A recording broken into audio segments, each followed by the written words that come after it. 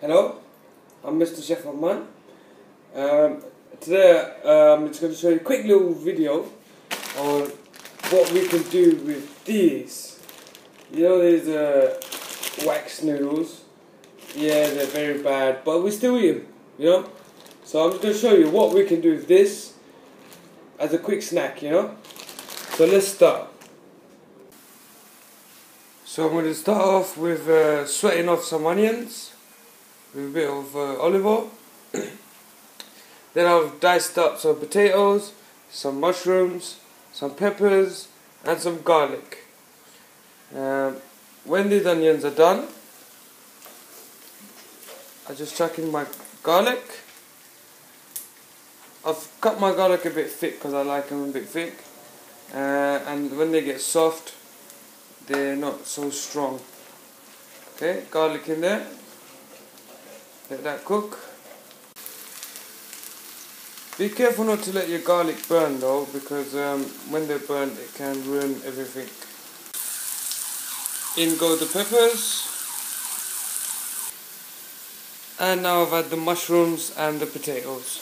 So I'm just going to stir this, let it cook for a little bit till everything has been sweated off.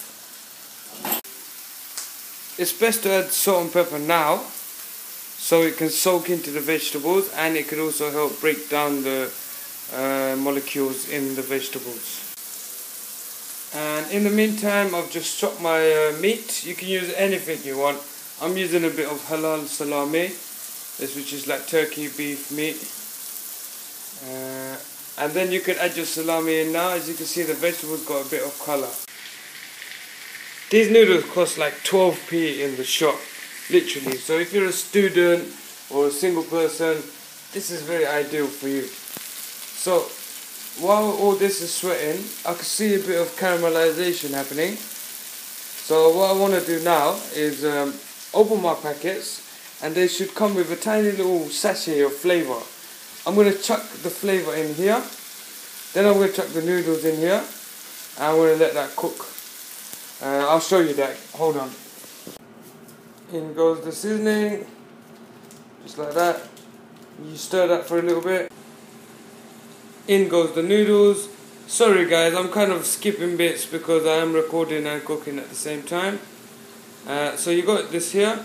What I need to add to this is now 300 milliliters of water, and I'm going to stir that up once I add the water.